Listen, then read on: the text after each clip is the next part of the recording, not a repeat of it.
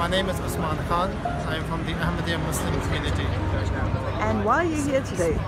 Today we're here to show solidarity with the victims of the atrocities that have taken place, and we wanted to ensure that the true message of Islam is given to people and not the distorted version that extremists would like to get spread.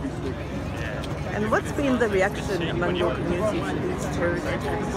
I mean, I think at the moment it's quite early, and there is a lot of concern amongst the British people.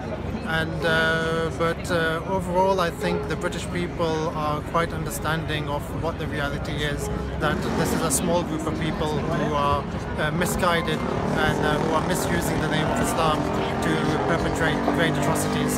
And the wider Muslim community totally condemn this. And I'm quite hopeful, and I believe that the British people realize this.